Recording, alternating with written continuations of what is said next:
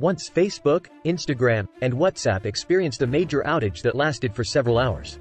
This had an interesting consequence. Pornhub saw a significant increase of 10.5% in traffic.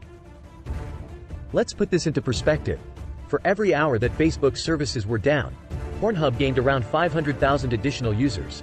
No other social network or streaming service even comes close to this. Pornhub boasts a staggering 130 million users per day, which is reportedly more than Netflix or Amazon. In fact, it is said to have over 3 billion monthly users. It's safe to say that the world has a strong affinity for adult content. It's everywhere, and Pornhub proudly holds the title of the world's largest adult streaming website. However, there are some lesser-known facts about this famous platform. Our initial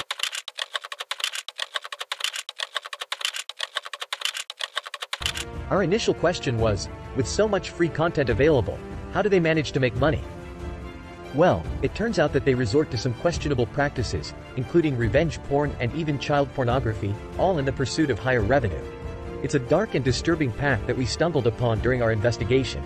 The pornographic industry has a dominant presence in society, accounting for 30 to 35% of all downloaded and streamed content on the web. At this very moment, there are 29,000 people watching adult content, and a staggering 68 million searches related to pornography are made on Google every single day.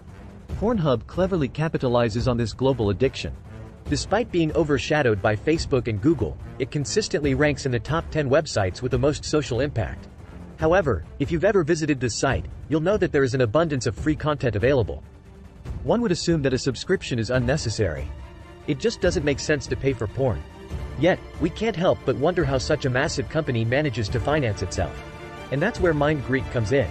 You know, Pornhub is just one piece of the puzzle that is MindGeek, a massive umbrella company. If you haven't heard of MindGeek, don't worry, you're not alone. But if you visit their website, you'll see that they specialize in content delivery and advertising. However, it's no secret that MindGeek's main focus is on adult content. Now, some may argue whether that's a good or bad thing. In theory, it shouldn't be a problem, but the reality is that it is. After YouTube became a part of our lives, it was only a matter of time before someone came up with an adult version. And it wasn't just one site, but many that emerged during that time. Sites like RedTube and YouPorn offered free content and relied on advertisements for revenue. They earned a small amount for each click, but with so many people watching, they were able to make a decent living. The number of viewers only grew year after year. Before these sites, purchasing adult content was a straightforward business. Buy and use it. But tube sites changed the game completely. And that's where Matt Caesar enters the picture. If his name sounds like a stage name, well, it does, but it's actually his real name. He created Interhub, a company focused on tube content, and one of the brands under it was adult content. There was also two other buddies, Stefan and Yosef, who come up with Brazzers. The company grew significantly, catching the attention of Fabian Tillman, a talented connoisseur. Tillman had developed a tracking software that allowed businesses to monitor advertising links and clicks. This enabled companies to charge commissions based on these interactions. After purchasing several European sites, he set his sights on Interhub and acquired it as well. While the exact amount remains a rumor, it was believed to be a staggering $140 million acquisition. Now, Tillman had a porn empire under his belt, including popular platforms like Pornhub and Brazzers. He ensured that his company, Manwin, was reputable and even launched safe sex campaigns. Additionally, he licensed 22,000 DVDs from small companies through Product Hunt. It seemed like the company was on its way to legitimacy. Tillman also took significant steps to combat piracy by implementing anti-piracy fingerprinting. These efforts paid off, as Manwin's earnings increased by 40% in less than a year, with Corn Hunt being the primary driver of this growth. The company even acquired the rights to Playboy Digital Rams, solidifying their position in the industry. However, in 2010, Tillman surprised everyone by announcing his decision to sell his shares in the porn empire he had built. With a staggering 88 billion video views, it was clear that everyone was watching. Manwin executives would eventually buy him out, marking the end of an era. However, he has now sold his shares, and the company has rebranded as MindGeek. From 2013 onwards, Pornhub rose to become the largest pornographic website in the world. The website experienced a staggering 60 billion visits in 2023. That's an average of 160 million visits per day. But here's the catch: the company still hasn't obtained consent from everyone who appears in their videos. Now, let's get back to the burning question: how on earth do they make money? Well, it wasn't a one-man show. While Tillman played a significant role in the company's growth, he relied heavily on investors. A total of 125 individuals and companies invested a staggering $360 million, along with $1 million in debt, to fuel the expansion of this adult entertainment empire.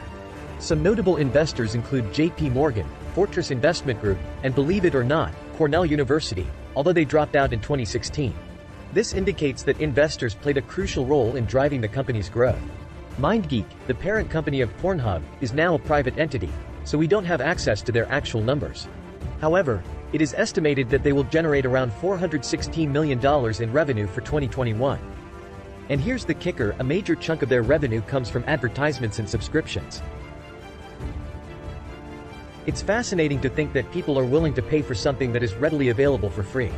Subscriptions offer an ad-free experience, remove annoying pop-ups, and provide additional content. It seems like some things never change. Those who were willing to pay for porn in the past are still willing to do so now, and it looks like this trend will continue. But let's not forget the sheer magnitude of this empire. MindGeek, and consequently Pornhub, is a true monopoly in the industry. In fact, all their affiliated companies combined consume more bandwidth than Twitter, Amazon, and even Facebook. However, there are issues which shows the company's darker side. It involves explicit content, where individuals expose themselves and engage in sexual acts. These videos eventually find their way onto numerous porn sites without the consent of those involved. Within this vast ocean of perversion, there are truly disturbing things. Instances of rape, bestiality, and even murder can be found.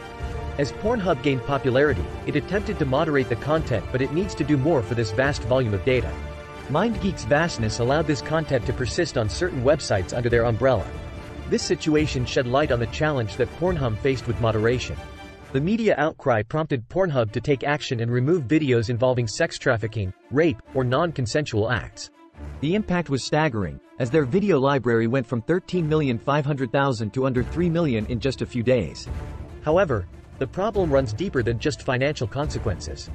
Pornhub represents the epitome of a human dichotomy. However, these individuals are merely a fraction of the issue at hand. The true concern lies with the individuals who consume this content, and that's why Pornhub will exist in future. Thanks for watching. Please subscribe.